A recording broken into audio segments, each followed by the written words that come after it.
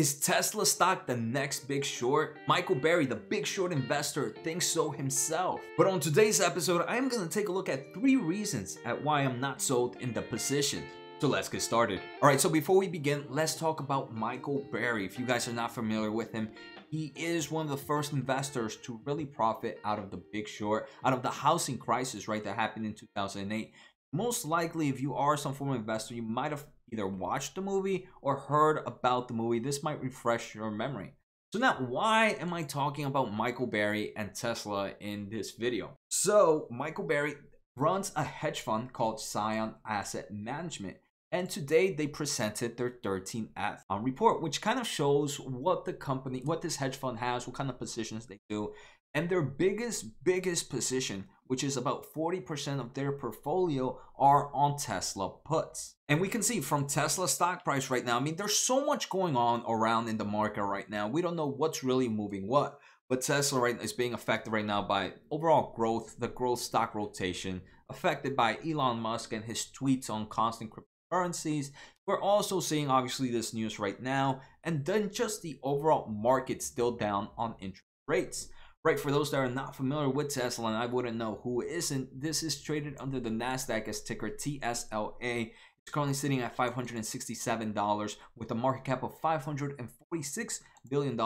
And from its 52-week high, the stock is down about 35.7%. All right, so now that we understand who Tesla is, now that we understand who Michael Burry is, let me talk about why I'm not sold in this position, right? Or why I'm not worried. I am a Tesla holder, right? I have a super small position, right? Less than probably 2% of my portfolio is on Tesla, but let me just say that. So the first reason why I'm not gonna go and sell out my Tesla position is just because of how the 13F filing work. The first thing is, right, we can see date reported was today, May 17th. This was for the first quarter of 2021, which ended March 31st of 2021. And if we take a look at Tesla stock price between, which would be the quarter one, which would be January 1st, which would be right here, around right here, and March 31st, which would be somewhere around here, the stock price has already dropped. You don't know if Michael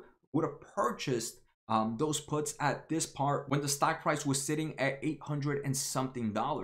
And again, this was for the end of March 31st. It has already been almost 2 months since March 31st, so Michael could have already closed out this position. So I do say taking a look at 13F filings can kind of have that negative look just because of how huge the time lapse can be. Right now, that position can be as old as 5 months. And like I said, he could have sold out already. And let me also say, just the way 13F filings work, you can't really go back and kind of reverse engineer what was the strike price, what was the end date. There's not too much information. The only thing we could really see is that it's about 800,000 shares. In reality, about 8,000 put options. So the second reason why I wouldn't follow it is one investor shouldn't really change your mind about a company, right? I mean, you invest in companies. I invest in companies because one, I like the product. I want to see where they're going to go in the future. I like their fundamentals. So there's always a lot of bull and bear thesis. And similar, I don't enter positions because other investors are bullish in them. Similar reason why I wouldn't sell out a position if a big bear showed up.